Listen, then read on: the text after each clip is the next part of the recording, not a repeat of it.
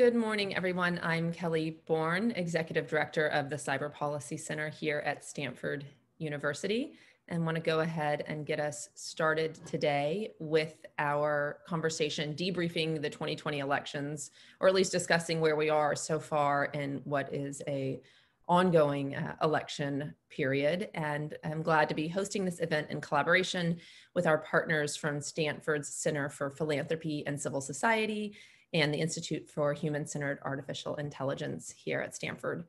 We have a great group of panelists here today from across the Cyber Policy Center, starting with Nate Pursley, who is the faculty co-director of the Cyber Policy Center. He is the director of the Program on Democracy and the Internet, and also the co-lead of the Healthy Elections Project alongside MIT. We are also joined by Alex Stamos and Renee DiResta from the Internet Observatory here at the center. Alex is the observatory's director and also the former chief security officer, first at Yahoo and later at Facebook.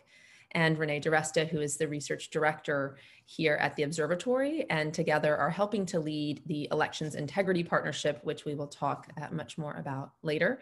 We're also joined by Andy Grotto, director of the center's program on geopolitics, technology, and governance, and before that, a top cyber policy advisor in both the Obama and later the Trump White Houses, and by Maricha Shake, the center's international director of policy and an international policy fellow at Stanford's Institute for Human-Centered AI.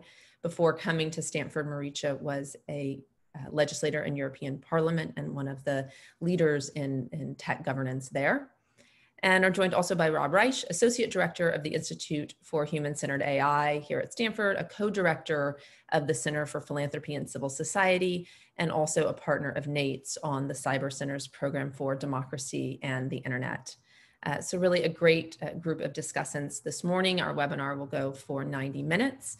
And quickly, for those of you who might not be familiar with the Cyber Center, all of our research and teaching focuses on improving the governance of digital technologies when it comes to questions of security, geopolitics, and democracy. We are home to about a half dozen programs, about half of which are represented on today's call, and all of our work is intended to help inform the policy agenda for governments, tech companies, civil society, and academia globally, again, when it comes to these questions of how best to govern digital technologies. We host these webinars every other Wednesday at 10 a.m. PST, although again, today's is somewhat a unique one for a variety of reasons, much like the elections have been rather unique this year. The results, of course, are still unknown, and we are waiting on 7 key states in particular. I think these elections have proven to be really unprecedented. Never before have we seen something like this, and I sincerely doubt we will ever see ones like this again, both because of the many concerns, of course, related to COVID and administering an election in these conditions, and also the ongoing concerns that first arose in 2016 about how our new information ecosystem is affecting the political information environment.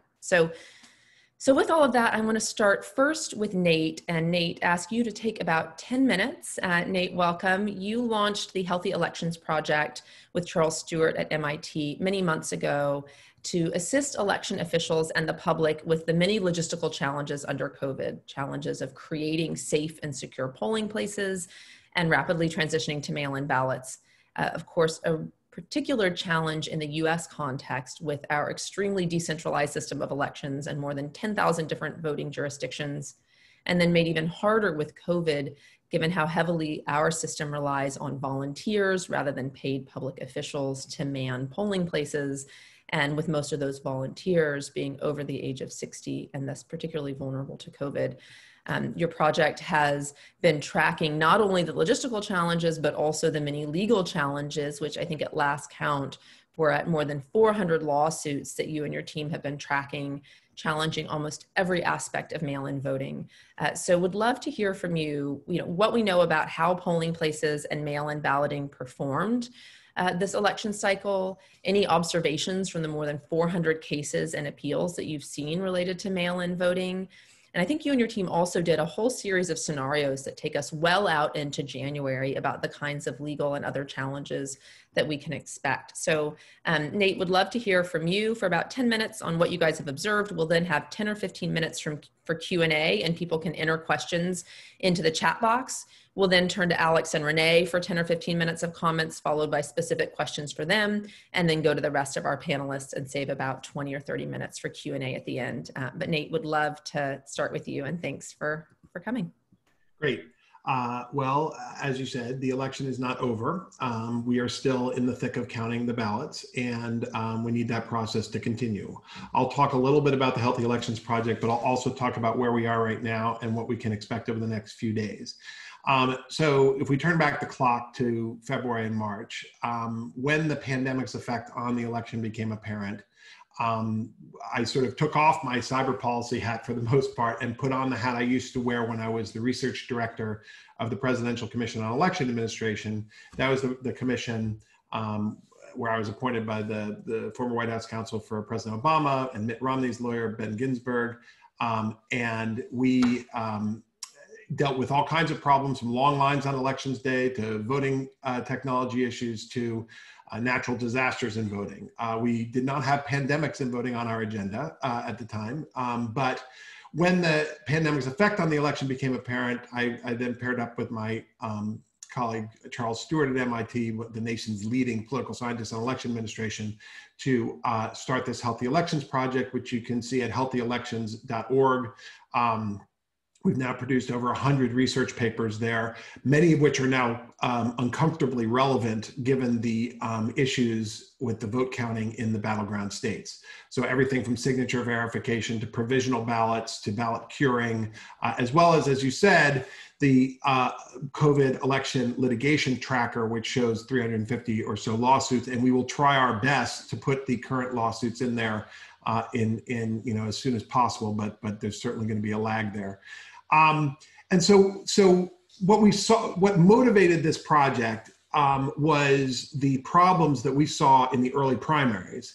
And it's really important to benchmark our success on November 3rd against the disaster that we saw in many of these primaries. And so in March, when Wisconsin held its primary, we saw them close 97% of the polling places in Milwaukee, for example. We saw that New York over the summer ended up disqualifying something like New York City, almost 20% of their absentee ballots. And so the COVID effects on this election seemed dire and transformative.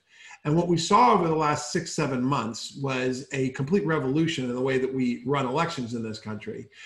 For some states, it was not as dramatic because you had states that were all vote by mail, like Washington, Oregon, Colorado, Utah, and Hawaii. And then what happened is several other states, including our own California, New Jersey, and Vermont and Washington, D.C., and one or two others, decided to join them in mailing every voter a ballot. But I want to, and Nevada is one of those as well. What I want to emphasize, though, is for the most part, in these states that are now at issue, their system is the same one that President Trump votes on, which is an absentee ballot system where you request an absentee ballot and then you return it by a particular date. And so, but there were many growing pains in places like Wisconsin and Pennsylvania, though I just heard the head of the of elections for Wisconsin say that they're pretty much done with their counting. There's only about 300 to 500 votes that are left. So the results should be pretty secure there. But Pennsylvania, Wisconsin, and North Carolina had historical rates of absentee balloting at around 5%. And so to move then now to roughly 50% absentee balloting in those states did require an incredible amount of work. In addition, those states did succeed, I think, in putting out healthy polling places. This is something in our partnership with the Stanford Design School that we tried to put up a lot of models for them. A lot of the training was in some of those states. The materials provided by the D School were quite helpful. You can see their work at healthypolls.stanford.edu. And as a result, we saw very little in the way of lines on election day. We saw significant lines in some of the early voting in Georgia in particular. But if you look at yesterday, what you saw is that basically voters were able to go through the line and had low wait times. That there wasn't much. I mean, the predicted violence that a lot of people thought was going to happen in the polling places never materialized. To be sure, there are always problems, right? And attempts at voter suppression were met with voter protection and voter resilience. But we didn't see some of the nightmare scenarios that a lot of people had legitimately feared, either in election day or in the pre-election period. And what we saw was historic turnout, higher turnout as a percent of the eligible population than we've seen in the last 100 years. And so over 100 million ballots were cast early, either in person early or through mail. Another 50 to 60 million, when it's all said and done, will have been counted after that, either election day or late arriving absentee ballots. And so this is, a remarkable achievement from the standpoint of election administration, however you measure it. They, in the face of a pandemic, an incredibly polarized political system, issues of disinformation and accusations of fraud hanging over the entire process, they were able to transform it and to get through the system a record number of voters. Now, what you're going to see in the coming days is a picking apart of that electoral administration system by the adversarial process. That's what happens in close elections, right? And I often say that close elections make for bad democracy, especially in polarized societies, because at least half the population is going to be unhappy with the result. And so we have, you will start hearing certain things in the battle over the ballots. Now, I want to emphasize that there is a process to deal with absentee ballots and to deal with challenges to absentee ballots. That one of the virtues of this election was that we had a significant amount of litigation before the actual election day. And so there was clarification of the rules before election day that then will make some of these, what might have been legal gray areas, less gray and more black and white. And so what right now, it looks like almost all of Wisconsin is done. The Republicans have suggested that they will challenge, perhaps push for a recount, which is probably their right under Wisconsin law. The two lawsuits that we've seen in Pennsylvania already deal with provisional ballots and sort of the curing of absentee ballots. And curing is a process by which, if there's a problem that's discovered with an absentee ballot, like the failure to sign the absentee ballot or the failure to put it into a secrecy sleeve and the like, is there a way to alert the voters or alert the candidates and political parties to find the voters so that that voter can remedy any deficiency? And so there's the fight that we are seeing in Montgomery County and another Commonwealth Court of Pennsylvania case is, and in fact, that oral argument just happened an hour or two ago, is whether the counties were sort of violating the state law in allowing voters to cure these problems with their absentee ballots. We don't know how many votes are really in dispute there. Similarly, we don't know how many votes will be segregated under the sort of risk-averse approach that the state has taken in response to the US Supreme Court's 4-4 decision earlier a month ago, because basically the Pennsylvania Supreme Court extended the deadline for 3 days for receipt of absentee ballots. We don't know how many ballots that might implicate, but I want to emphasize that we're sort of not there yet. As much as the lawyers are being activated, we are still in an administrative process where the election is still going on, that we are just counting ballots, and these are not newly arriving absentee ballots. I mean, maybe we'll see what happens with that 3 extra days in Pennsylvania, but the ballots that are being counted now, some of them were cast weeks ago, right? But because of the failure of the legislatures in these states to expand and extend the vote processing period to the pre-election period, the administrators were prohibited from dealing and counting with the absentee ballots until either election day, until the polls closed.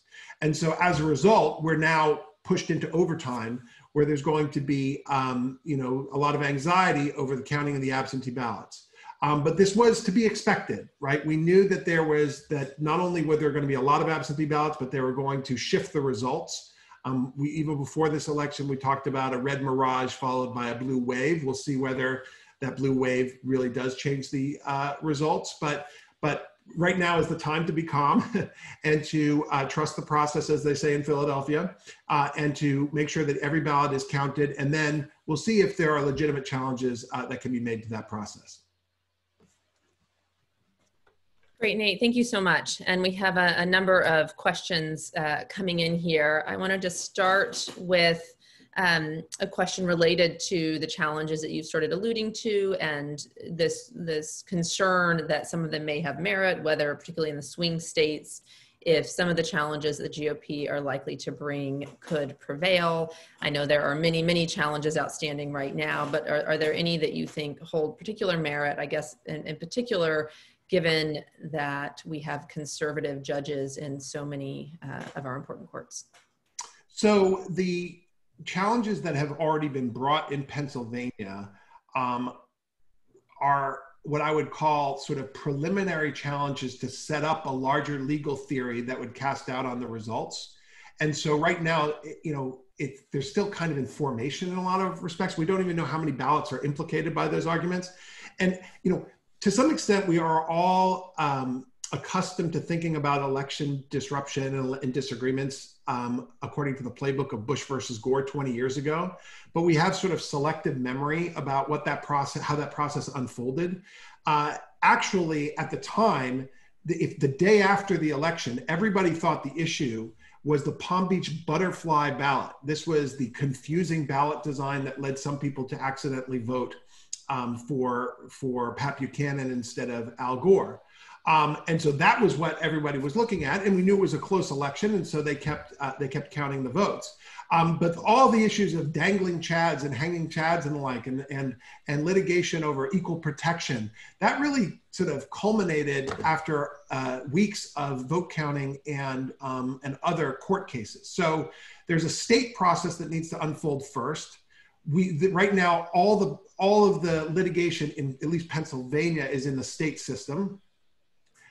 Whether there is then a federal constitutional question, we will see. As I said before, they're laying the groundwork for that by making arguments that the Secretary of State and the local election officials somehow departed from state law by allowing voters an opportunity to correct defects in their ballots. Now, it's not clear what the remedy would be, because these ended up being legally cast votes. These are voters who, these are actual people who cast votes. And so to then cancel them because the local administrators made it too easy for them to vote seems like a stretch. But all of this does depend on what the margin of victory is. If you ask any of the lawyers in Bush versus Gore, what the most important factor was over that month-long period in December and November 2000, it was looking at the bottom of the TV screen and seeing how many votes separated the two candidates. And so we haven't even gotten there yet, right? There are still millions of votes that need to be counted. Once those votes are counted, and that will happen in the next 48 hours, then we'll have a better idea as to what the legal arguments might be. Great, thank you. We have another question about the allegations of 300,000 missing ballots that seem to not just be coming from the right, but are on USA Today, talking about the Postal Service's concerns there about needing to locate these ballots. Any thoughts on these headlines? So there was an additional and kind of unique legal action that was brought in DC with Judge Emmett Sullivan on Postal Service, against the U.S. Postal Service, and to make sure that they delivered the ballots on time. They refused yesterday during the day to do the sweep that he had asked them to do, or at least they delayed it, in order to look for absentee ballots in the relevant postal facilities. That could be relevant if those ballots are outcome determinative in some places. I think we don't really know yet what the situation is there. If these are Pennsylvania ballots, right, then if they get gathered in the next 2 days, then they could potentially be part of that group of segregated ballots that will be dealt with later.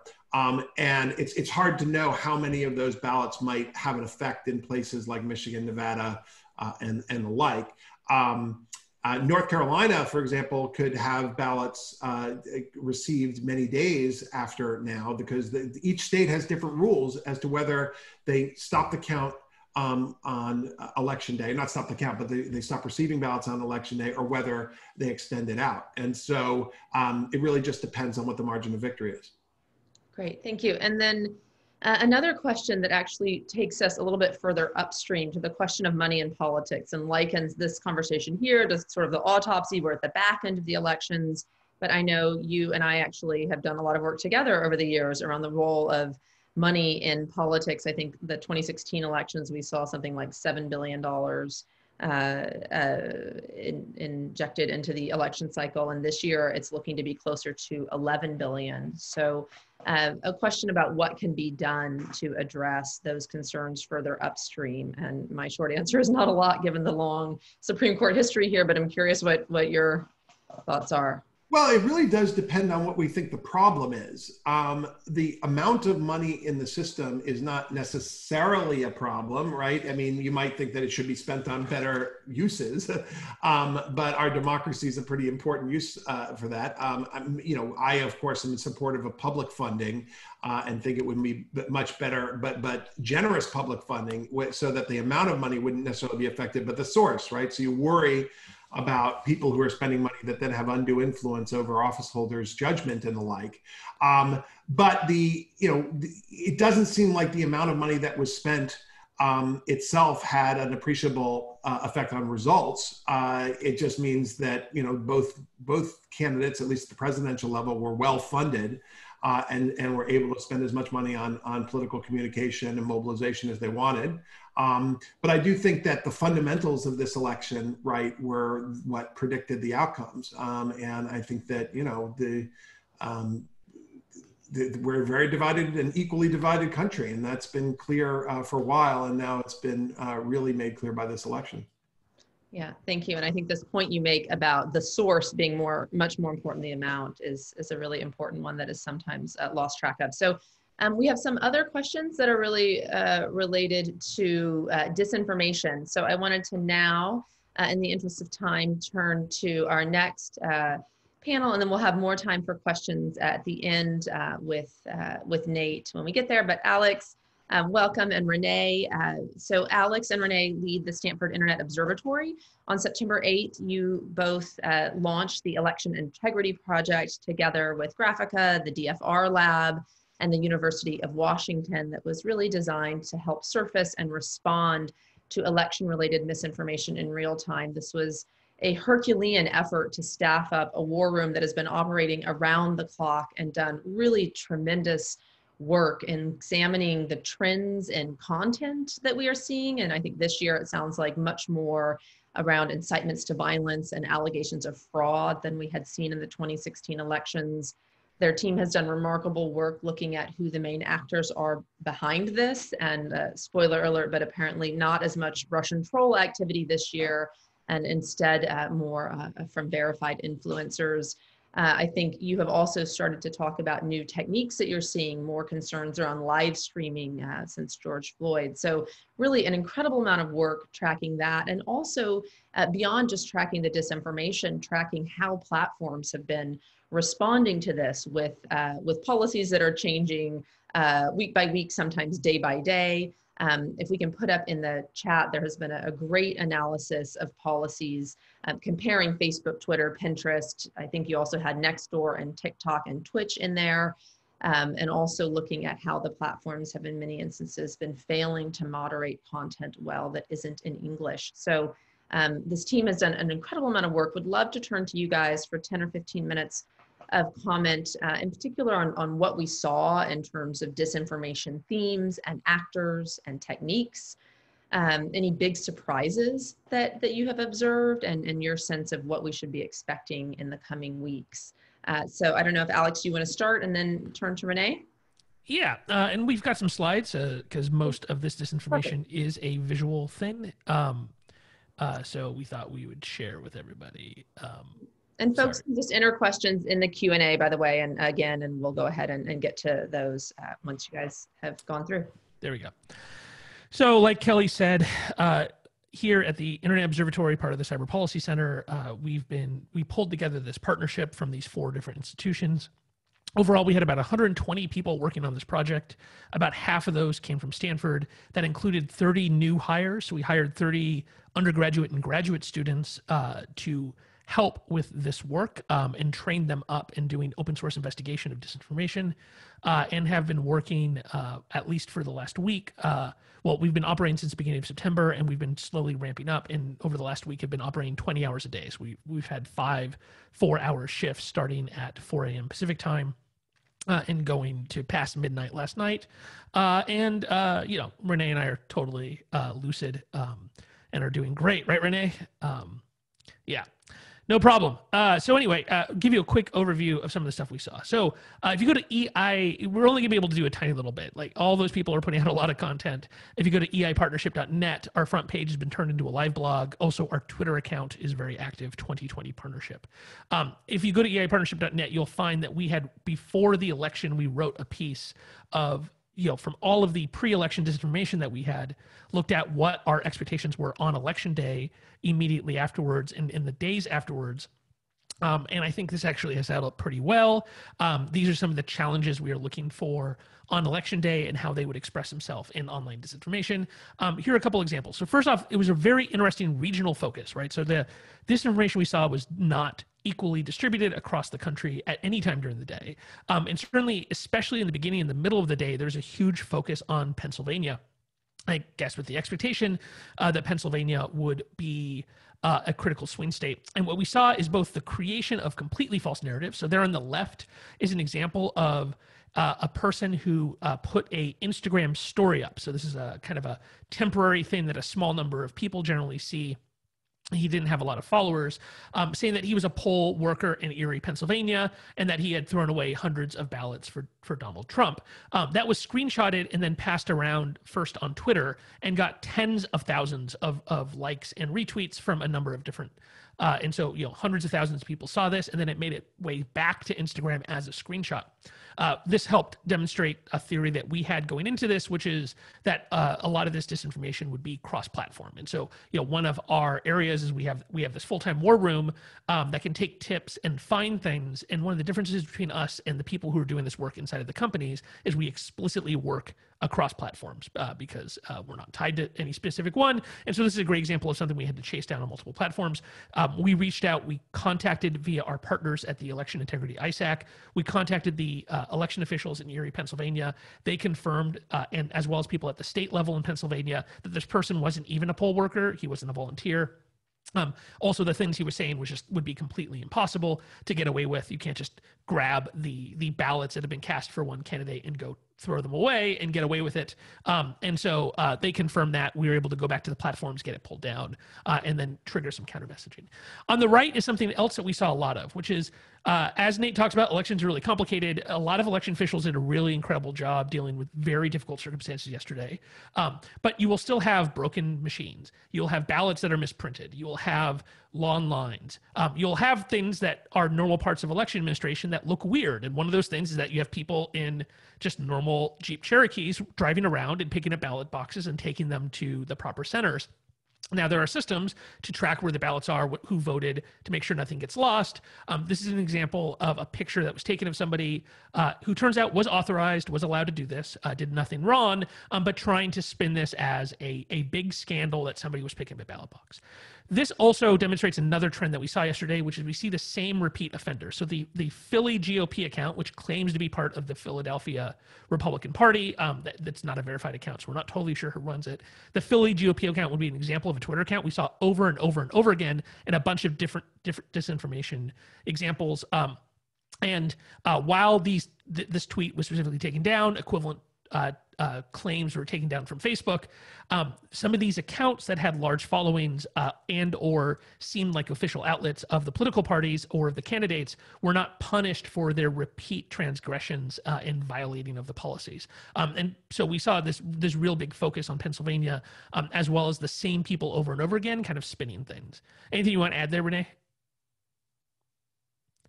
I think one other thing I would add to that is that there was a lot of these pipelines whereby a particular Twitter account that was being followed, such as the Philly GOP account, was then pushed out to Parlay or Parler, one of the kind of smaller conservative social networks that focuses exclusively on conservatives. And then once it makes its way into that, echo chamber group of people who are really very much inclined to believe it, those people in turn take it and push it out using to their followings with their their channels on a number of different platforms. We would see things hop from Twitter to Telegram and Parlay, and the same narratives would be spreading across a variety of platforms all at once.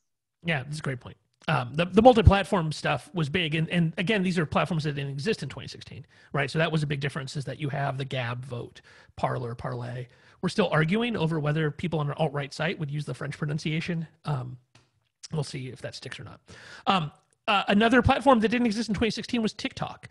TikTok is very, very popular with young people. And we saw a lot of interesting disinformation on it about the election. To their credit, the TikTok team was extremely receptive. And so that was actually like a real positive thing that happened.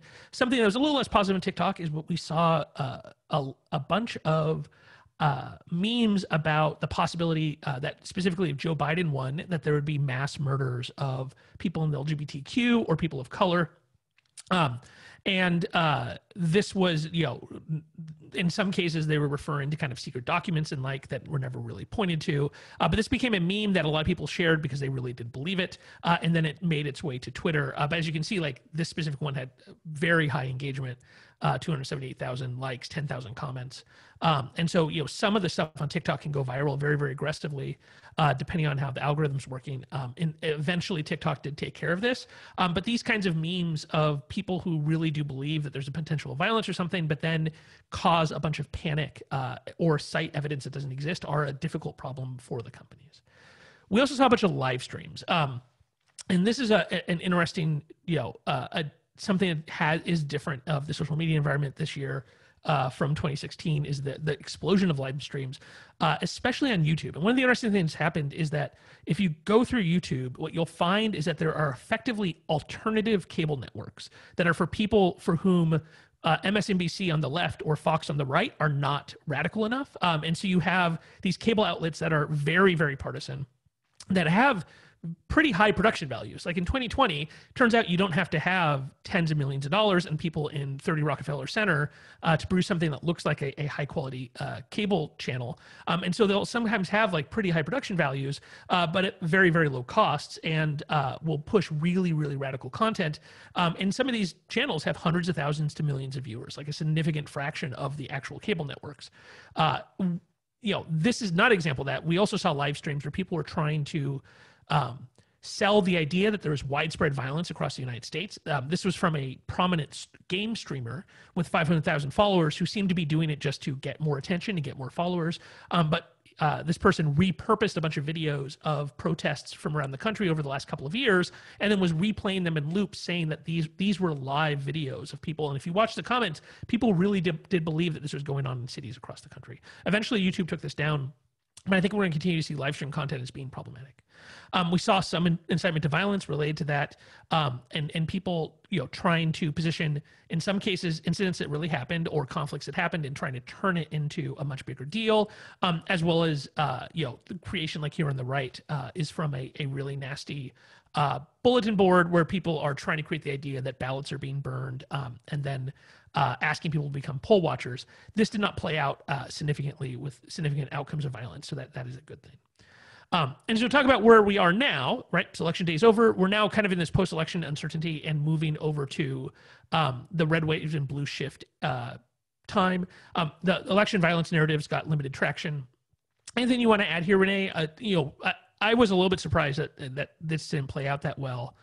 What would you think about what happened with the violence narratives? I think that there was a lot of content early in the day creating the perception that there was going to be violence. So there was the stuff that Alex alluded to with regard to the TikTok videos. Then we also saw high-profile influencers speculating darkly at what would happen if a certain district or area was called because they so sincerely believed that it belonged to their candidate. We saw, interestingly, RT, formerly Russia Today, dropped a documentary about where they went and interviewed Boogaloo Boys and Antifa, and asked them kind of just asking questions approach to why do you think you need weapons? Following Election Day, we're very concerned about this. So that kind of state-sponsored propaganda, again, creating the impression that there was going to be violence in the streets, and this was something that America was burning.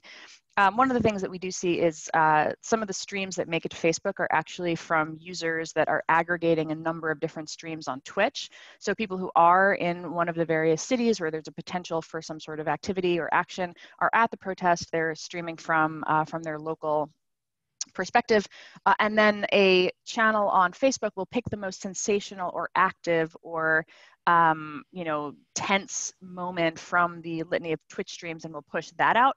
And so again, that kind of creates the perception that there is this sort of constant siege in which something terrible is happening somewhere in America at all times. So that dynamic is interesting too, in which the ways in which these two again cross-platform type dynamics are happening. Yeah, it is interesting.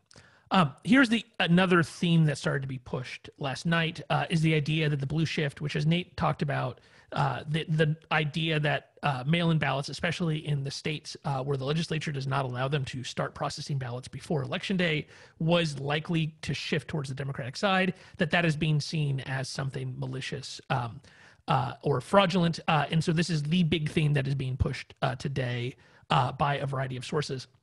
As you'll see here, though, like on the Sean Davis account, Twitter has labeled this. We've seen pretty widespread labeling from both Facebook and Twitter.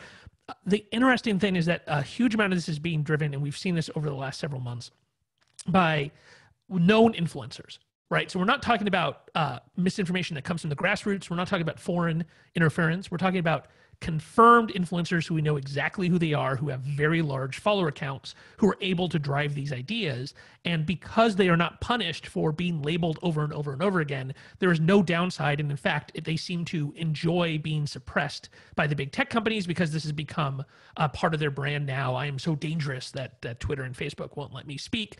And so there does seem to be, while I think it is important for the companies to continue to label, there is some paradoxical blowback here, and the possibility that there's going to need to be much more aggressive enforcement of rules against repeat offenders if you're going to change the calculus of whether it's worth it or not to break platform rules and to claim fraud that doesn't exist. Another thing that keeps on happening is the narratives are chasing the states based upon what happens politically and with the electoral college count. Here is a theme that we saw first emerge in Chicago, and apparently this actually happened. People were, in some places, they're voting in Chicago with Sharpie pens on paper, and there are folks saying, oh, this bleeds through, and I don't think it's going to get read and stuff like that. Chicago Board of Elections came out and said, no, it's not a problem. People vote with Sharpies all the time. This isn't a big deal. But then that gets picked up and then talked about in Connecticut and then in Arizona at early in the morning Eastern time after Fox News had called Arizona for Vice President Biden. And that was very controversial. Nobody else had called it. All of a sudden, we see a bunch of the disinformation narratives that had been focused on Pennsylvania and other states that were considered to be the critical swing states swing over to Arizona. And you see this exact same idea that handing out Sharpies or handing out pencils, depending on what writing instrument you're using, that's part of a vast conspiracy, all of a sudden get repurposed for the hot state at that moment. And so this is what we expect is going to happen over the next couple of days, is that as the legal system evolves and as you have lawsuits and other important things happening in different states, the disinformation actors are going to chase the ball to wherever is at that moment. And so we'll see the same narratives that have been injected over the last couple of days recycled over and over again. Renee, you want to talk a little bit more about what we're expecting in the next couple of days? Yeah, so the team is still actively working, and my Slack is exploding on the other, the little bottom of the screen here. So there's a ton of stuff still going on. Some of the concerns that we articulated in some of our posts prior to Election Day have in fact manifested.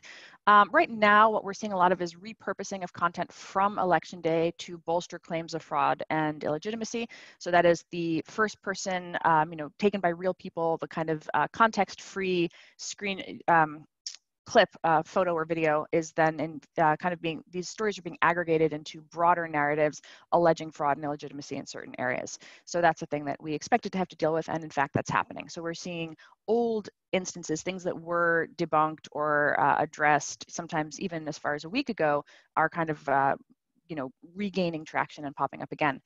Alex, I think, alluded to number 2 here. Dis and misinformation will continue to move geographically. So as various states become the focus of the nation's attention on who is going to get those electoral votes, we're going to see the misinformation narratives again kind of swing in that direction to kind of cast doubt on the legitimacy of the claim to those votes.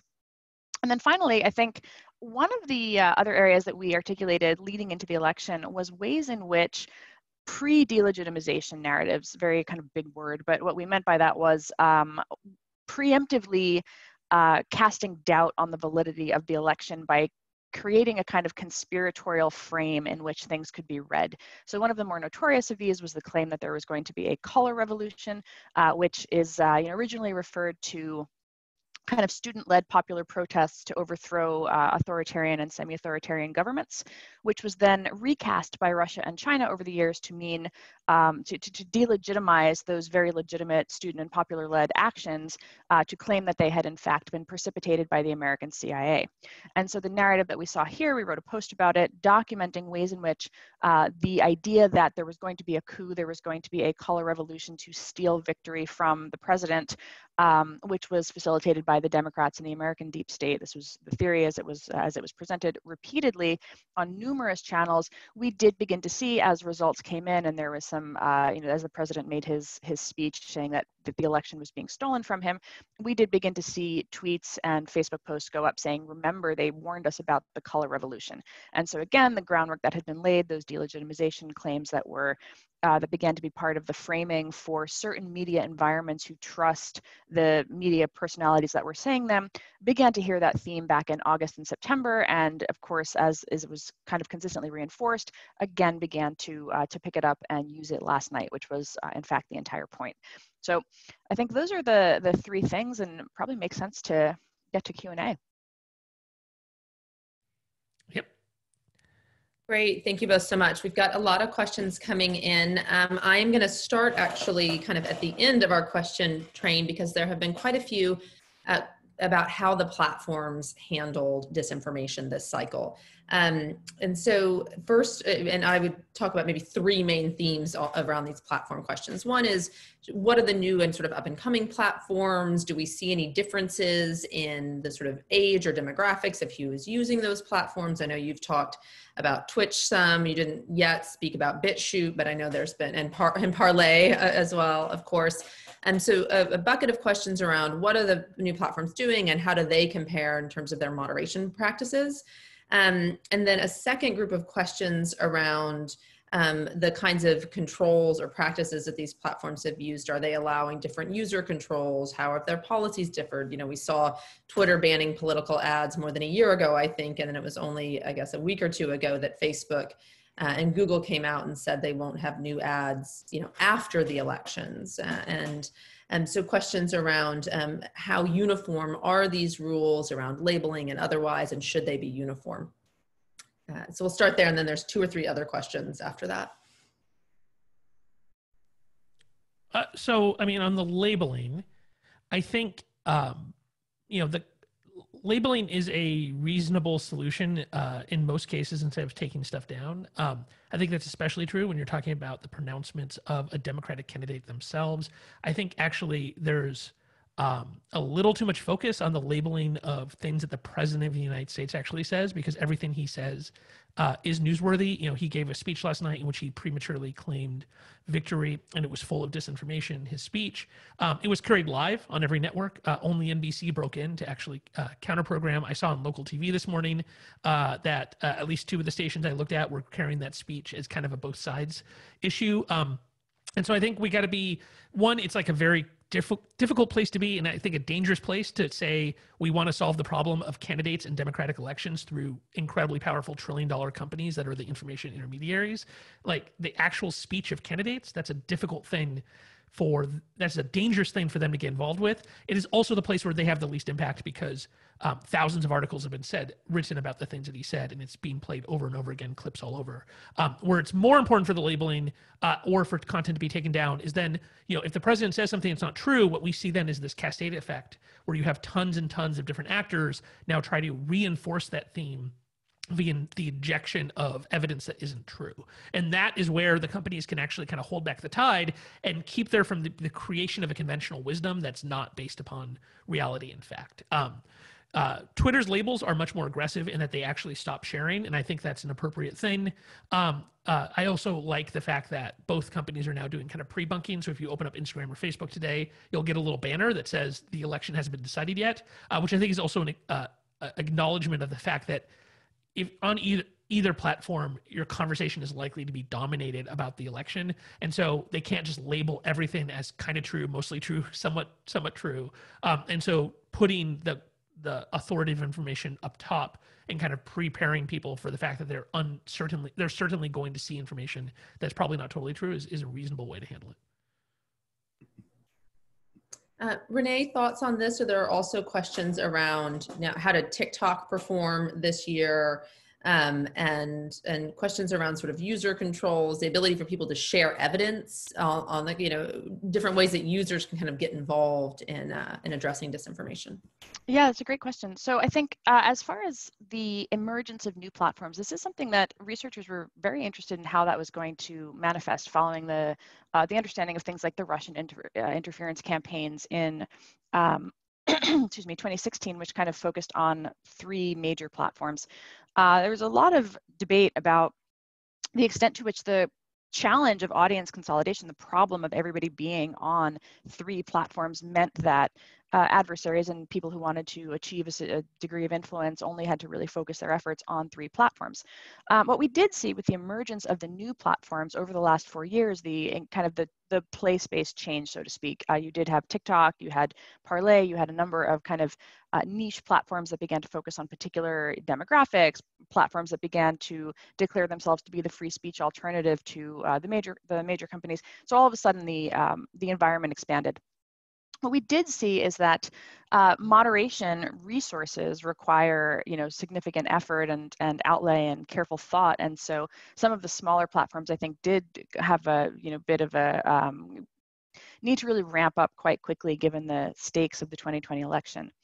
As far as user reporting, at times, it's hard to know what to report as. So we did see the sort of emergence of vast new menus on the large platforms that allowed users to try to flag content and try to say, hey, this appeared in my feed. I don't think this is legitimate. I think this needs additional eyes. The challenge is, again, when you kind of put that into the user's hands, the challenge for the platform is then triaging the vast collection of reports that they actually do get.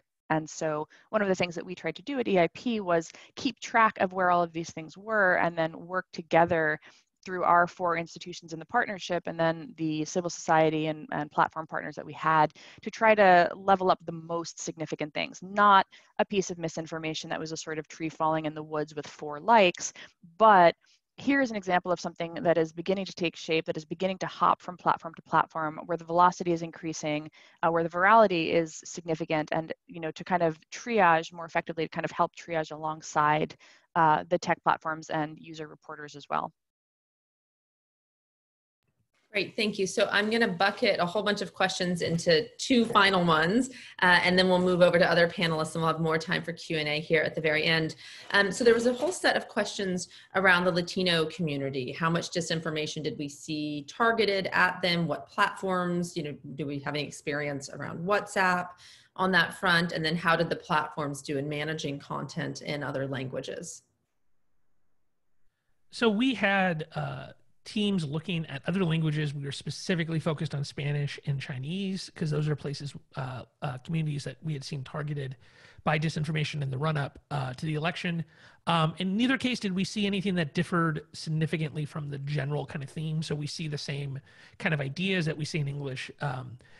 There is an interesting question about WhatsApp, of whether especially the Latino community is using WhatsApp in a way that creates, there in other countries we've had democratic elections where there's been disinformation that's much more peer-to-peer, specifically India and Brazil, because of the deep penetration of WhatsApp.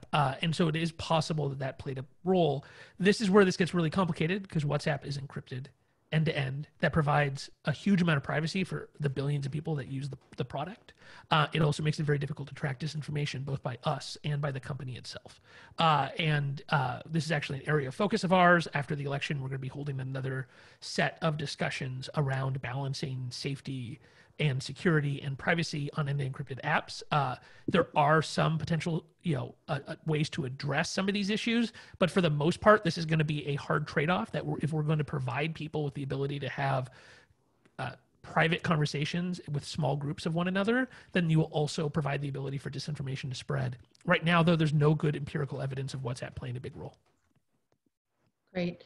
Any other thoughts, Renee, on the question of Latinos, or another question that came in was less about who was being targeted, but who was behind the disinformation this time. And so I'll group 2 or 3 questions which talk about what about Russia, what about other foreign actors, what about QAnon. My sense from your comments over the last few weeks has been that what we're seeing now really is domestically generated disinformation from authentic, verified influencer accounts. But what did we see from foreign actors? What did we see from Q or other groups that we might be concerned about? Sure. So mostly it was state media narratives. Again, Russia and Iran and China and everyone else have their bots, but none of that really seemed to be a significant force this time around. What they do also have, though, is their state media, right? They're very, very large audiences on state media, and their ability to just create propaganda narratives that are appealing to some segment of the population. What we've been seeing kind of anecdotally, but it's a research question of ours right now, from Russia, is actually an interesting segmentation in which RT kind of takes one side and Redfish and some of the other kind of linked properties take the other. So you'll see RT push out a narrative about protest movements, and they focus very, very, they focused much less on the election and ballot related things and much more heavily on the threat of violence and racism and protest movements. And so that was sort of where that activity tended to stay. What we saw there was, again, RT taking one kind of editorial stance and Redfish taking the other. Redfish is often very, very kind of pro-protester. And then we see Iran come in and again will amplify what Russia has put out. So there's always that kind of pipeline in which it goes from one state media to an aligned state media, and then kind of again layering in their theories atop it, which from Iran is very, again, they've put out a number of pro-Black Lives Matter information operations in recent months, sometimes covert, sometimes overt, in which they express support for protesters and, sort of bemoan the sorry state of American racial relations. And so that is a kind of, again, a narrative, but none of that, in the media environments in which those are trusted sources, they are of course received, and RT as a channel does have American personalities act as broadcasters. They do lives, they discuss election results. So there is, if you are immersed in that media ecosystem, you are seeing that particular alignment. It's just out there, but it's not covert. It's not like the Internet Research Agency segmentation of American society, creation of fake personas, agents of influence, et cetera, the kind of dark propaganda activities of years past. Great, thank you. Well, I would love to come back to you guys and Nate at the end to just talk about what were the biggest surprises that came up for you this year. Or this election season, but now would love to turn to our colleague, Andy Grotto. Andy, as I said, leads the program on geopolitics, technology, and governance here. Andy was hoping you could take just 5 minutes to walk us through, in particular, a project that you started, I think it was back in January, with Janine Zakaria, working with newsrooms across the country to develop a toolkit for how to report responsibly on hacks and disinformation. And I think that was picked up by the Washington Post and others as their sort of practice for this election cycle. So would love to get your preliminary take on how you think that credible fact-based news organizations did covering hack and leak and other manipulations, and what you're thinking about in terms of the risks ahead. Great. Thank you, Kelly. And thank you all for joining us this morning or afternoon or evening, depending on where you are. So I want to offer a progress report on how credible fact-based news organizations have fared in covering disinformation, hack and leaks, and other propaganda campaigns so far. I'm going to drop a link to the report that Kelly mentioned in the chat so that you all can grab it. There it is. So what do I mean by credible fact-based news organizations? I mean, in essence, the majors that set the tone, the national tone for news. So in print, that's places like the New York Times, the Wall Street Journal, the Washington Post, just to name a few. In broadcast, that's outlets like NBC, ABC, CNN, PBS, again, just to name a few. And of course, regional papers that abide by comparable standards.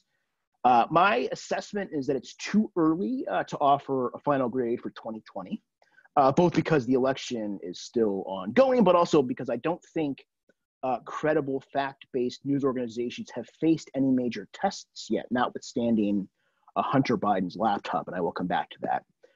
So you might ask, does mainstream media still even matter in this era of social media? And the answer is emphatically yes. So ideally, candidates and other leading public figures would come together to denounce disinformation and other propaganda operations in a bipartisan affirmation of the integrity of our civil discourse. That ain't happening, which means that social media and news organizations are more or less alone as frontline defenders. We just heard a lot from Alex and Renee on their work focused on social media. Credible fact-based news organizations also play a vitally important role in civic discourse, to put it mildly. They can also unwittingly support propaganda campaigns by lifting conspiracy theories, falsehoods, and half-truths from social media and exposing them to a broader audience, even when the news organization's goal is to debunk the false or misleading content. The good news is that reporters now have a variety of resources they can turn to for how to cover propaganda in a responsible way. Jeanine Zakari and I have written on this.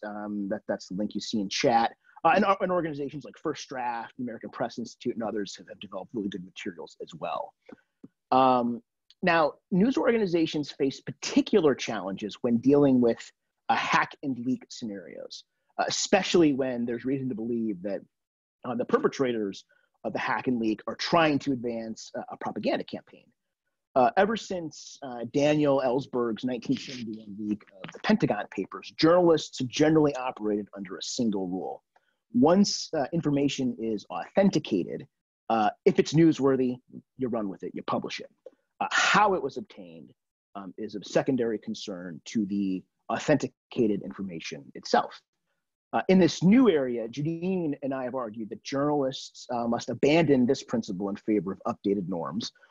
News organizations won't and shouldn't ignore stolen information if it's newsworthy, but they need to make the provenance of the material an essential part of the story so that readers understand why and who hacked it.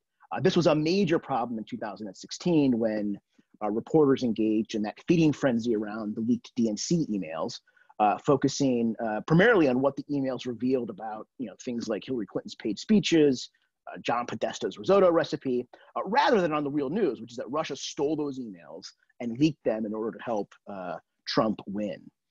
So from this perspective, I think the Hunter Biden laptop leak was actually a relatively easy case for credible fact-based news organizations. Many news organizations passed on covering the story because the materials couldn't be authenticated as really being authored or created by Hunter Biden. And on top of that, the content itself wasn't particularly newsworthy. There was no evidence, for example, in the content that Vice President Biden did anything inappropriate. So while I think credible news organizations generally handled this case appropriately, I don't think it presented that big of a test for them in the same way the DNC emails did in 2016. Renee and Alex laid out a bunch of memes and campaigns on social media, falsely alleging fraud, violence, and other disinformation and misinformation. I think it's noteworthy and good news so far that the majors have tended to address these memes not by reporting on the memes, but through pre-bunking, truth sandwiches, and other techniques designed to help readers and viewers get to ground truth. And my preliminary analysis of local and regional newspapers, outlets such as the Detroit Free Press, the New Hampshire Union Leader, shows a similar level of responsibility. But we have a long way to go still, and I will stop there. Great, Andy, thanks so much. And for those who have questions for Andy, I know there are already a couple in the chat box, and please go ahead and put those in now. We're going to wait and do a fuller Q&A after we hear from Maricha and Rob. So Maricha, I would love to turn to you now in Europe. I know that you taught a class with Rob, actually, that just wrapped on technology in the 2020 elections, how Silicon Valley technologies affect elections and shape democracy. And I think we can probably share some links to the policy briefs coming out of that course, but would love to just get your sense on learnings from that, your sort of European perspective on the elections in the United States and the sort of future challenges and opportunities in tech governance generally, given your experience in Parliament. Thanks so much, Kelly. And I wanted to begin by expressing my admiration for the relentless work done by Nate, Renee, and Alex, as well as their teams of the Healthy Elections Project and the Election Integrity Partnership. I think as colleagues, and I hope many, many of you also did, we saw how you spent the last months with razor sharp focus and dedication, helped by an army of students to ensure that no malign activities or confusions could derail the democratic process for the American people. And I think that was just really inspiring. Now, shifting perspective from Europe, where I am, also because of the executive order, people here too are eagerly tuning into US media, and they, of course, await and respect the process towards the definitive outcome. But if you didn't sleep so much, I think many Europeans have had short nights here as well, because who leads the United States matters for the rest of the world. Polls, to the extent that they will ever be trusted again, here suggest that the vast majority of European citizens, if they could vote in the United States, would have overwhelmingly supported the Democratic Party and candidate. And my sense, and also in talking to friends and people in my wider network here, reading the media, my sense is that for many people here, it is not easy to quite understand how much support President Trump has, despite, for example, the controversial approach to the COVID pandemic, but also his very provocative rhetoric and his dealings with the rest of the world. I imagine that many Democratic leaders and allies are longing for a return to a more predictable US administration that is more supportive of international cooperation on a number of topics, ranging from climate change, trade, peace and security, but also tech governance or human rights. The attacks on democracy and the democratic process that we've already seen, including today, when the president challenged the electoral process that actually happened on his watch, did not go unseen in the rest of the world. And I think especially previous attacks on the press, on women, on immigrants, but also on leaders of other countries and on international cooperation have led to growing concerns about the ability to maintain transatlantic relationship and other alliances in the way that it has been. Despite ups and downs in the transatlantic relation, I think that's undeniable, but without such an adversarial approach. And I think that across the world, leaders have taken notice, including those who wish to dethrone the United States. And they've seen the divisions, the polarization, and have observed that significant amounts of Americans don't quite mind when their leader disrespects democracy. And I fear that that will impact the US's ability to support democracy elsewhere, whether it's online or offline, and that will be a credibility and power problem, no matter who the next president is. We saw predictable, cynical, but a tweet of the leader of the Islamic Republic of Iran already kind of mocking the process. So in many ways, my sense is that Trump's imprint on these elections, on the United States and its position in the world will outlast his presidency if he is not staying on for a second term. And with narrow margins, even if Joe Biden wins, a lot of attention will be needed at home to heal a divided country.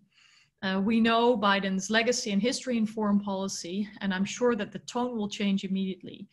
but whether he can get nominees through the Senate or the support to prioritize focus back on the Paris Climate Agreement, the Iran nuclear deal, membership of the World Health Organization, of UNESCO, etc. The question will remain, I think, in the eyes of partners, how reliable the United States will be perceived to be after withdrawals out of all these agreements. So even if Biden wins, the record that Trump has set will, I believe, cast a shadow, and that shadow won't evaporate overnight. So I'll leave it at that in order to have time for Q&A. Thanks for having me. Thanks, Maricha. And Rob, I'd like to turn to you. You co-taught this class with Maricha on tech in the 2020 elections. You have been teaching a class and writing a book on tech ethics, and obviously have been commenting on the state of US democracy for some time. So would love to hear your thoughts on all of that. Great. I'm also going to be brief because I'd love to get the whole batch of us here talking with each other and answering some questions. I'm going to use just a few minutes to say that I bring to the table the perspective of someone who's a political philosopher. I'm looking at the 30,000 foot perspective here, not the micro level, and so that sets me apart a bit. So I've got two questions I just want to insert into the conversation, and then one big picture observation, and then hopefully we'll open it up to everybody. So the two questions are directed chiefly at Nate and his colleagues and the work with the Healthy Elections Project, and then to Alex and Renee and their work on the Elections Integrity Partnership along with their colleagues. So for Nate, and given your past experience, I'm curious to know, in the longer run, does the experience of this election and the rise in the number of absentee and mail-in ballots pose for us greater challenges in the future about electoral administration that we need to correct in the United States? And part of what I have in mind here in asking this is, did the pivot to mail-in ballots create the frame for the current president to claim that by waiting to count ballots after the election, it was an opportunity for him to an open door for him to walk through? How can we do better in the future so that we're not counting ballots 10 days after the election? What type of administrative changes do we need? For Alex and Renee, the Election Integrity Partnership has been extraordinary. And I'm curious to know whether you see this as a model for a way to help regulate the political function of the social media platforms in the future. Or is it impossible to scale and sustain the kind of effort that you've done heroically over the course of the past few months? Can you imagine that the partnership would be a global partnership handling social media, misinformation, disinformation around electoral issues across the world? Do you imagine this being a kind of civil society way of governing and regulating the platforms? Okay, and with that, I'm just going to make one big picture observation. By my tally, the current vote count in the U.S. presidential election is that Vice President Joe Biden has 70 million votes roughly and a 50.2% share of the electorate. President Trump is at roughly 67 million and a 48.2% share. If President Trump were to find a path to an electoral college victory, it would be the third time in only 20 years that a popular vote winner was the electoral college loser. And even if Vice President Biden prevails, one narrative I think is very clear at the moment, which is that there is a growing divide in the country between the majority or popular winner or popular candidate and the electoral college results. And to my mind, one very important question is whether social media is helping or hurting this dynamic. You could phrase this as an issue of polarization, but of course, it's not just a matter of how polarized we are, it's a matter of whether there's a divide between how we govern ourselves with respect to popular majority positions and what the prospects are of minority candidates or minority policy positions continuing to prevail in the country. In other words, quite ironically, what I think we face in the United States now is the prospect of minority rule in a democratic society. Our framers of the US Constitution were concerned about the tyranny of the majority over the minority.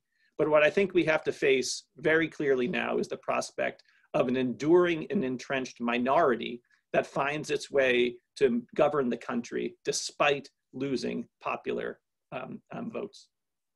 Back to you, Renee. Back to you, Kelly. Thanks, Rob. So why don't we see if Nate, and we can now sort of move to everyone with cameras on and being engaged here. Nate, the question that Rob posed about whether the pivot to mail-in voting creates long-term problems for future elections and what some of the administrative changes would need to be made to address that. Also, if you have any thoughts on the challenge of minority rule. And then we'll turn to Alex and Renee for Rob's question about the model of EIP being feasible at scale moving forward. So on the first question, there's, let me give the good news side of this, which is that I think some of the changes that were made in order to deal with the pandemic in this election are ones that are going to be permanent. So I think that a lot of the mail-in voting that was rolled out in some of these states, I would even think California, may be, here to stay. Because they, experience very few problems, and there are a lot of reasons election administrators might prefer it. However, there's good ways and bad ways to do mail-in voting, and that's what we're seeing. And one of the problems that has arisen in these final days is that there's clearly a problem when you don't allow these states to pre-process the absentee ballot. So if you're worried about, as Rob was, about the waiting for the final count, one way to address at least some of that is to allow them to process the absentee ballots, maybe even count them as they come in. And there are other countries that do it like that, mainly through, when they do sort of rolling elections. And so there are ways that you could address some of these problems if we had a coherent bipartisan coalition that was willing to do so. I mean, the Democrats in Pennsylvania wanted to allow for pre-processing of the absentee ballots, actually not just in Pennsylvania, across the board. But it became a politically polarizing issue because the Republicans wanted some other things dealing with, not, for example, allowing late arriving ballots. And so since they couldn't come to an agreement, they left the current system in place. That current system is a legacy for, not that long ago when these places were only having 5% absentee ballots, right? And so now you have the lack of pre-processing and you have half the ballots coming in through the mail. And so these are solvable problems, and you can see that by the fact that many other states were able to address them. And so, if we were running on a clean slate here, we would have federal legislation that would establish procedures for mail balloting that would be uniform. It would also integrate the Postal Service in this. I do think, Rob, you are right that, yes, the pivot to mail balloting, in a sense, fed the narratives that the President Trump has put out there, but there's a kind of, chicken and egg problem here, which is, we needed to ensure voting was social distance. We could have, the safest way, especially early on, to do so was to move to mail balloting. At the same time, we retrofitted polling places to make sure that people could safely vote. I think that one of the ways one opportunity for bipartisan compromise here is to allow for the distribution of mail ballots, but to encourage ballot drop boxes and other ways of people dropping off the ballot so it looks like an intermediate kind of option between mail balloting and polling place voting. And maybe there's an opportunity there, but it really depends on the state. Great, thanks, Nate. And somehow you managed to answer a question right as it came into the Q&A, which was whether there should be a national standard for conducting elections at all levels. So, so well done and well done. Let me just say that I wouldn't go that far, and that's a longer story as to how the diversity within the states makes it very difficult to have a complete national standard, but there are certain baselines that we should have for mail balloting and other things. Great, thank you. Alex and Renee, I want to turn to the question that Rob had posed about EIP as a model. Then I have a whole queue of questions for various folks here, but if others on the line want to continue adding questions to the Q&A, I will try and deal with those as they come in. Yeah, so it sounded a little bit like Rob is volunteering us to do a lot more work globally. I'm not... The Facebook Supreme Court hasn't started operation yet, and you guys seemingly have done incredible work in a relatively short amount of time, and it's a partnership. It's not just one outfit. So it seems like a potential model for civil society partnership with the platforms, and even a kind of, sort of governance.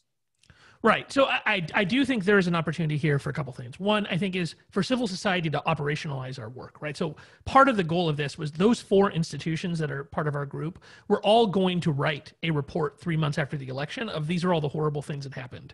What we thought is like, well, let's move that work forward so we can actually have impact in real time, and then we can still write the report. And that's a big part of what we're going to be doing now is we'll have a big joint report of everything we saw and some recommendations and such. So I think operationalizing this stuff is great. We have a lot of lessons that we'll probably document about trying to do this within an academic institution. Ironically, COVID was actually a big plus for us here because it created a pool of really talented students at Stanford who were taking minimal classes or taking no classes and who were very politically motivated. And so we were able to recruit. Now that can be overcome by recruiting way ahead of time, but our ability to put this together during COVID was actually helped by that and the fact that everybody could work from home pretty easily. I think those worked. I think the thing that's going to have to be figured out is data access, right? So the thing that makes this not scalable is, in this case, a lot of the stuff we were looking for was public content, right? Which is somewhat of a special case for the United States, right? Like political disinformation in other countries is generally very hard to get at. So one, figuring out a way to either interact with, as we talked about, the WhatsApps and the like, or smaller groups, or to have the language skills involved is going to be a challenge. The next there's something like probably 70 or 80 elections a year that are important enough that you'd probably want to have eyes on them. The next one coming up is Sunday in Myanmar. The 2015 general election in Myanmar led to significant political violence. And so obviously that's the kind of thing you'd like to have eyes on. Problem is very few people speak the right languages outside of the country. And it's hard to have folks in country do this because the violence is being perpetrated by the government. So you can't safely have, civil society members doing this work as part of a partnership in country. You'd put them at risk. And so I think there's a lot of interesting challenges on the international perspective, but kind of the core one is going to be a governance structure that allows access to data because doing this work is directly running into privacy laws globally. And there's no exception in CCPA, the California law, which was amended yesterday for research. There's no direct exception for research in GDPR in Europe. There's a number of other privacy laws that go run in head, and Nate in his work in Social Science 1 has dealt with this a lot, wrote a very good chapter, Josh Tucker, in his book, which we can put a link in, available for free. And Nate can wave it around. But that's what we're gonna have to figure out. As for governance, I think this is more of an accountability structure, right? Where we have the ability we'll have a big report of this is how the companies did and this is what they did well on and they didn't. On actual governance, I think hopefully we could support the kind of non-governmental review boards and the like that are hopefully getting set up. And so maybe this could be part of something. Thanks, Alex. And I'm so glad you brought up this question of data access, which I think is one that has really been plaguing all of us and I think is just essential in moving this whole field forward. We have 10 minutes. I have more than a dozen questions, so I'm going to try and do a lightning round. I have 3 that I'll direct at Alex and Renee, 3 that I'm going to direct at Nate, 1 or 2 I'm going to send Andy to you, and then a question that I want to pose to everyone here, which is take your pick between the biggest surprise this election cycle for you, or one policy recommendation that you would most strongly advocate for, either by government or by the platform. So I'm sort of taking moderator's prerogative. So I will come to that choice of 2 questions at the end. First, Alex and Renee, 3 for you. Which techniques seemed most effective this election cycle? 2, anything around monetization trends and what you saw there. There was a question about influencers and how to handle this challenge actually that just came in. And then do you have any research that is publicly being shared that isn't just about the content that you are seeing, but that is tracking trends either across platforms or across geographies, or is that forthcoming in the final report? So good luck remembering those 4 questions on 3 hours of sleep with 9 minutes left in the call. Go ahead, Renee. I've got it up over here so I can see it. We do post things for public consumption on issues other than elections, io.stanford.edu. We have, in addition to, as the election project is being wrapped and the big report is coming out, we will also have the report for the Virality Project, which is our COVID-19 project and some of the mis and disinformation pathways related to that. We've also done some work that is related to, I think also I see Stephen Levy's question, does the 2020 experience change your view of social media's impact here? And I would say we've done some work now, a number of different reports for the Virality Project, the Election Integrity Partnership, and also a white paper we put out on China, which feels like 6 months ago, but was really like 8 weeks ago, related to how China was running information operations. And again, I think one of the things that we see is both a top-down and bottom-up sort of simultaneous approach. It is not just narratives moving from social media, having a profound impact on social media and kind of staying there. What we see instead is social media conversations, chatter, memes, et cetera, making their way to the nightly news by way of some, kind of the traversal of the various audiences and pathways that social media affords people for carrying content. And then we also see top down, where we see a report will emerge on a television program and then will gradually be discussed, digested in the social communities that trust the influencer or television channel that put it out. So I think one of the things that we've seen is really the emergence, I would say, to the question of, has our view changed of what happened in 2016 with Facebook and social media? I would say really at this point, social media is a channel in that pathway. It is no longer a distinct thing.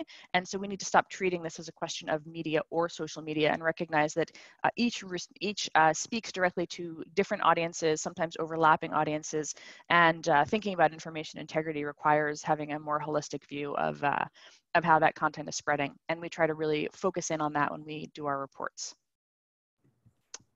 Did that get all of them? Alex? Yeah, the only thing I'd add is I think Renee's totally right. And the place we should look for this getting really interested is around COVID in 2021, and specifically around the vaccines. I think foreign influence in our elections has always been overblown.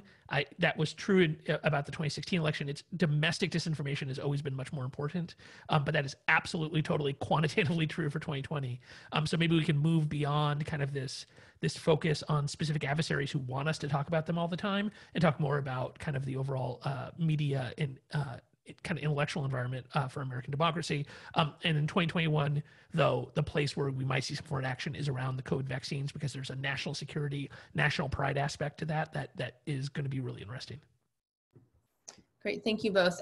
Nate, I want to turn to you. We have a couple of questions here. Appreciated the I believe it was 8 scenarios that your team put forth, before the elections, in this sort of December 14 to January 16 period, January 6 to 19 when Congress is sort of counting. And so would love to hear, what is it that you're most concerned about now moving forward, if one of these comes to mind. There's a question, a very specific one, about the Wisconsin recount process, now that we have seen Trump's campaign managers stating that they will call immediately for a recount. What will that look like? And then very glad to see John Etchemendy here joining us. There's a question about how 2000 and 2004 looked with no social media. John, if you can elaborate a little bit on that, would love to get to your question as well. But Nate, we'll have you. Oh, and then one last question, Nate, to you. What is the real justification or the best justification for why mail-in ballots can't be counted as they are coming in? Let me deal with the last one, and I'll have to be very quick here since we've only got 5 minutes. The argument for counting mail ballots only on election day, one argument is to deal with the problem of what happens if people try to vote twice. If they vote absentee and you count it earlier, and then they show up in the polling place, which ballot should prevail? And so there are, several states. If you have counted the absentee ballot and taken it out of its secrecy sleeve and envelope and the like, then you won't be able to resolve that. You'd have to count the absentee ballot. So then there's the possibility that someone could be disenfranchised as a result. I mean, that's the basic kind of argument. Secondly, what was John's question again? John's going to elaborate on it if he is listening at present. The Wisconsin recount and what we should see going forward. We've had recounts in Wisconsin before, and there's, first of all, there's an administrative process to recount the ballots. They'll be done by hand. These are paper ballots. If a recount is in the offing, depends on what the margin is as to whether you get an automatic or you have to plead a recount. And then what we'll see is if in the recount there are disputed ballots, then there's a state process to deal with those disputes that would ultimately, be dealt with both the election commission. They've changed some of their laws on this in the last 5-7 years. And so whether it goes through the election commission or then goes through the state system up to the state Supreme Court. But remember, if we're in that mode, you should expect some federal court action as well on how the ballots have been dealt with. Great, thank you, Nate. So we now have just 2 minutes left, because I want to save 1 minute for next steps. But would love to just turn to Andy, a question about how news organizations should cover incitements to violence, if you have thoughts on that. And then just a quick round robin from everybody on either your biggest surprise or your #1 policy recommendation to improve things moving forward. Yeah, so, I think that there's a difference between carrying a live speech and then reporting on what was said in it. It's not like in all cases a news organization can predict whether a candidate will incite violence. But if that happens, my hope would be that that the story would be contextualized, and that the call to violence would not be just reported as without any further context around it.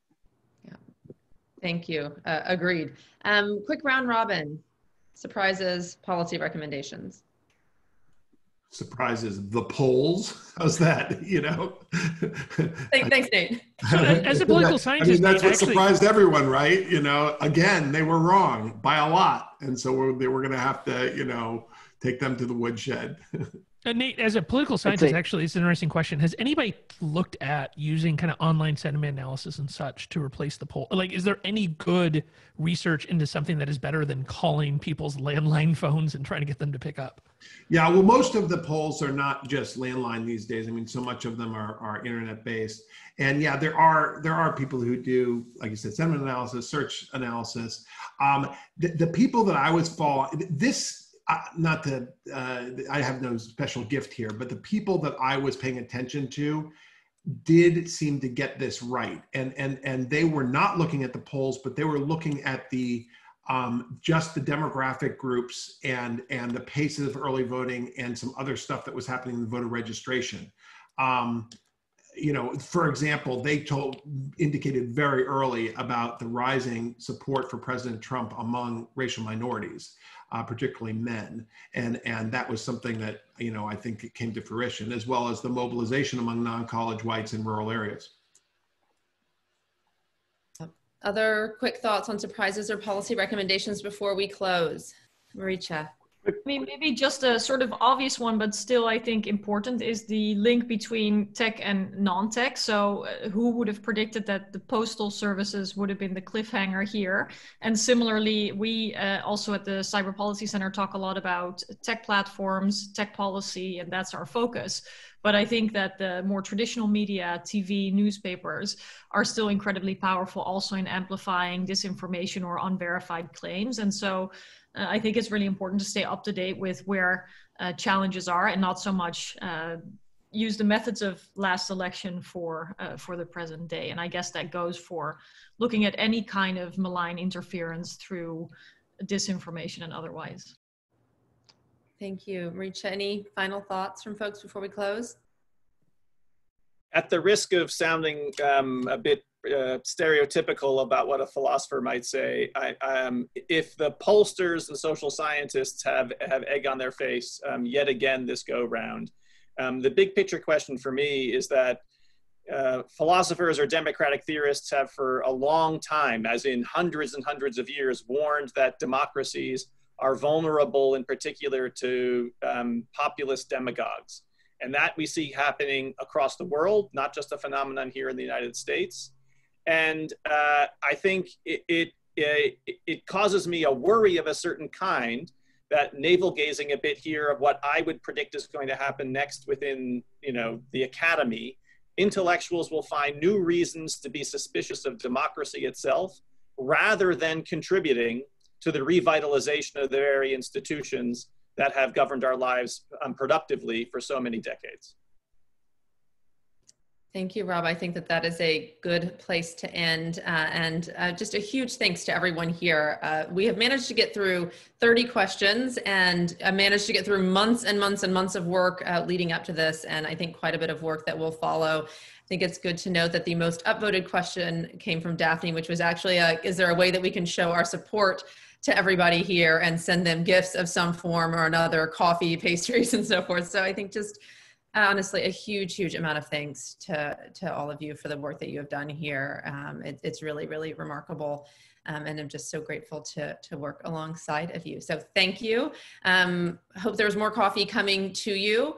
And with that, I think we'll just change over to next steps, which will just be a quick, I should note this will be posted online and on our Twitter feed and everything else. But next steps, we have a couple of webinars coming up. I think the next one will be on November 18th with Frank Fukuyama and other colleagues here at Stanford and elsewhere talking about new ideas in antitrust.